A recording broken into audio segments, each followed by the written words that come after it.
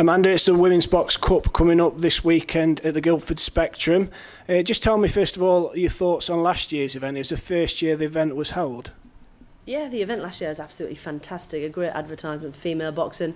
Fantastic that England Boxing were able to put on such a prestigious event to promote women's boxing, and the attendance, the participation, the level of the boxers that attended was superb. So great that we can progress from last year's, increasing the numbers for this year's, and moving as well to get more international boxers into the tournament. I think it's an amazing idea.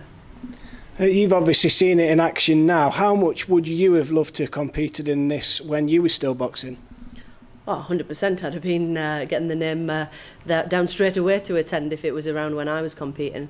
You see, the thing with female boxing is there's not that many that you can compete against. So actually having an additional international style event like this just gives you that extra chance to just get more competitive opportunities that you're struggling with. Sometimes you're boxing the same girls, or, you know, a club show here and there if you're lucky. Your championships, yeah, absolutely brilliant.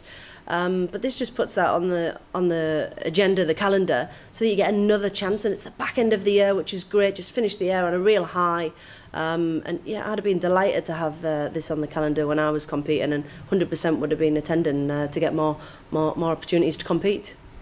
I guess the idea behind it is twofold, really. One, trying to drive the participation numbers up, but also trying to drive the standard up as well. Yeah, double figure, exactly what you're saying there. So numbers, the retention as well, you know, keeping more girls involved in the sport, giving them something to aim to.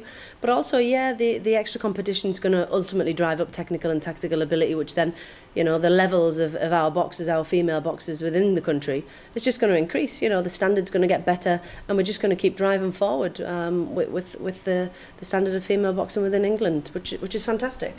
And how important do you think it is this year that it's going to be on the BBC for the first time, to give women and girls that platform to perform? Amazing, absolutely amazing opportunity. And again, you know, if I was boxing, I was come to this event, and now I've been told it's going to be shown on BBC. Oh God, I'd be so proud and honoured to be taking part, and I'm sure the girls that attend this weekend are going to be absolutely delighted to be taking part, and known that, you know, maybe friends, family that are unable to attend and travel can actually be at home and watch and support as well. And it's going to impact the bigger audience. You know, it's got a whole range of different advantages to having this showcase. So absolutely amazing, fantastic, and really, really excited to get there and watch it myself. And I guess as England development coach, you're going to be on the lookout for some talent. It give you an extra chance, I guess, to look at some of the girls who's going to be boxing. Yeah, great opportunity for me to go along, see the girls that are out there, and not just the ones that we know about, actually the future as well, the ones that maybe have only had a handful of contests, or maybe no contests at all if they're in the smaller category, and just see who's out there, what the level is, start identifying some real potential, and getting that talent ID early doors. Really, really excited to see what's out there, yeah. And this is one initiative from England Boxing that's obviously part of a set of things that's designed to increase participation. Just tell us about some of the other things that England Boxing are involved with in terms of the women's side of things.